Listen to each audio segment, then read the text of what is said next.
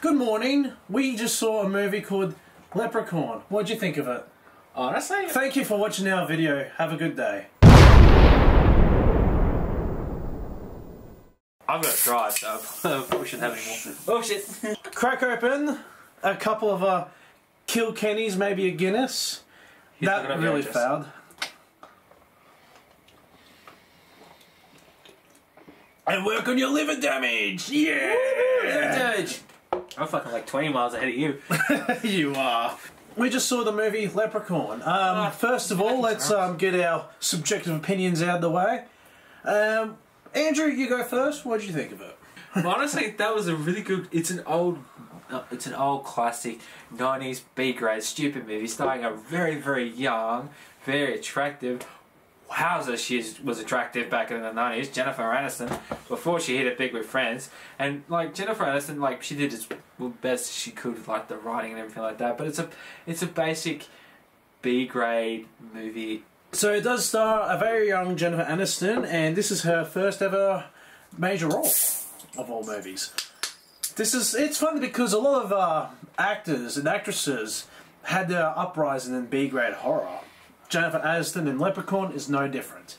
It's a bit of a shame because she doesn't really acknowledge Leprechaun as her as a big step into being an actress, and ever since Friends started and whatever, she kind of just forgot about the Leprechaun, which is a bit of a shame because Leprechaun is honestly, despite its shortcomings, it's not a scary movie. Like, your grandma, your 5-year-old kid can watch it and not get any nightmares. But that being said, that doesn't take away the fact that it's a fun movie to watch. Yeah, it's fun. It's stupid. It's entertaining.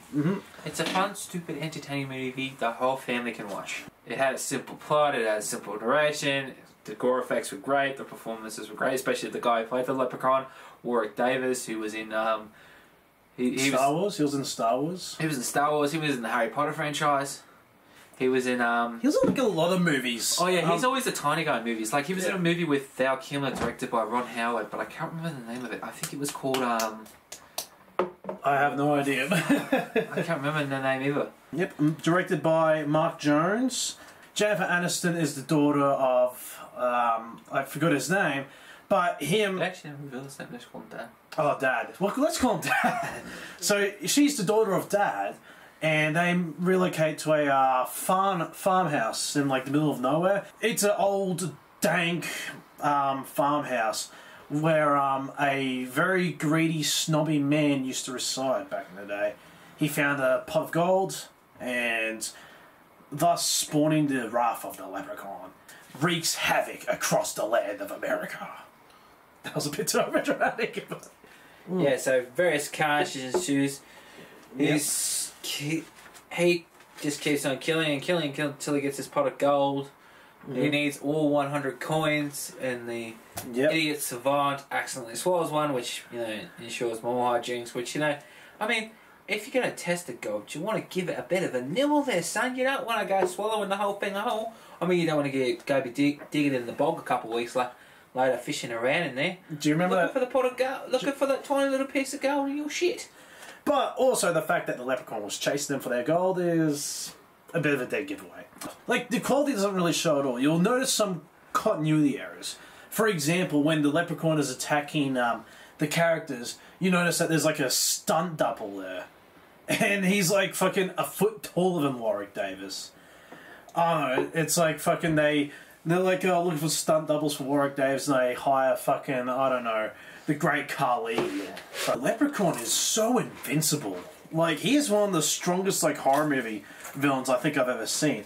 He's got teleportation, he's invincible, super strength. He can what's that? Telekinesis. He's charismatic. I love him. I mean, fuck. I feel like what characters filmed the most was the Leprechaun. Oh, truth be told. He's very crafty. For example, he steals that little toy truck that he turns into like a bulldozer of some kind, and he just rams like the characters and like their fucking ute. He's able to change his voice. Like he's like the jack of all trades, but he does have his weak spots. for example, if you've got dirty shoes and you've got one of his bits of gold, he'll polish a shoe first, then kill you. Yeah, he's obsessive about polishing the shoes. Yep.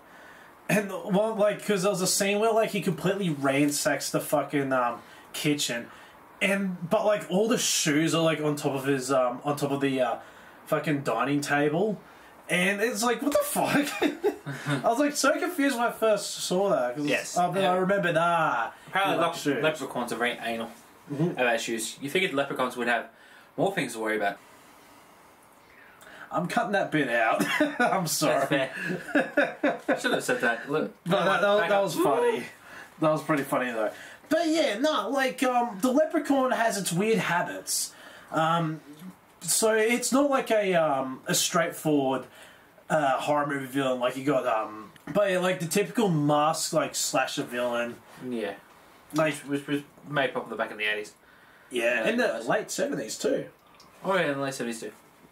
And the leprechaun is different in that aspect because you got like a little fella and he wants his gold back. He is objectively the easiest horror movie villain to avoid because if you just give him his gold back, he'll just leave you alone. Yeah, as long as you don't have to try to piss him off by stealing any of his coins, so just fuck off and let me. Yeah. And like in Leprechaun 3 as well, it's not a spoiler, don't worry. Yeah, He's like in Las Vegas. And the only person that actually interacts with him in a very friendly gesture, an Elvis Presley impersonator. He's like, "Hey man, you're looking great." And they're like getting off together, and the guy just walks one way, and the leprechaun's like, walking another way. It's like the leprechaun just wants to hang out, wants to drink some Kilkennys maybe. Actually, here's a question for all the viewers: what does the leprechaun prefer, Guinness or Kilkennys? I like them both. They kind of taste the same. I should probably mix them together. Whiskey and dandelion tea. There we go. There you go. Answer that question. So leprechauns like whiskey and dandelion tea. I've never had that before, but I'll give it a go in the future. No, I've never had dandelion tea. I've had plenty of whiskey. I can just have whiskey with the motherfucker. I've had a lot of tea in the past. Green tea with lemon in it is the best. Very good to clear your everything, Whiskey, Yeah, because you need more excuses to do that. yeah. I love you for doing that. I like whiskey, but I'm going to be called a pussy here, but I don't really drink straight spirits. I like beer. Oh, I like beer too. Yeah. But straight spirits, I can't do that. I can't do shots. I can, with the exception of Jack Daniels and Coke, like the manufactured bottles, yeah, I'll drink that. But yeah, in short, there's one little fun fact I want to say about this movie. So, Lucky Charms. They had the cereal box called Lucky Clovers that the leprechaun was like just eating out of. And, he's like, fuck that shit, dude. And this was like supposed to be like a product that Lucky Charms gave permission for the film to use. But after seeing the final product, they were like, nah, you can't do this or whatever. So they changed the last lines of the movie, or one of the last lines, which was when the kid, Alex, with the slingshot and the four-leaf clover, spoiler alerts, I should add, grabs a slingshot of a four-leaf clover, is about to go like, yeah, and he's like, fuck you, Lucky Charms, to the leprechaun, and just fucking fucks his shit up, man. Oh yeah. I reckon Leprechaun, if I give it a rating, it would be a pizza out of beef stroganoff. If I definitely had to give it a rating, I'd go for a 6 out of 10. Honestly, it was a good movie, but yeah, I mean, it's not going to win a lot of people over, especially people who don't like B-grade horror movies and stuff like that, or B-grade movies in particular. Like, there's a lot of good B-grade movies out there, but a lot of people who are like, I don't know, who are not into those particular kind of movies or that, it's not going to turn them over. But people who like B-grade movies, you should definitely check out Leprechaun and tell us your honest opinions about it, because honestly, it was pretty good. So happy St. Patrick's Day, me ladies! Happy St. Patrick's Day, me ladies! What the fuck was that scuttling? Did you fucking hear that shit? Oh, I have rats here. Yeah. Happy St. Patrick's Day. Yep. Happy Like a Halloween, or Luck to the Irish, me sons. You fucking cunt. let's listen to some Dropkick Murphys, wanker.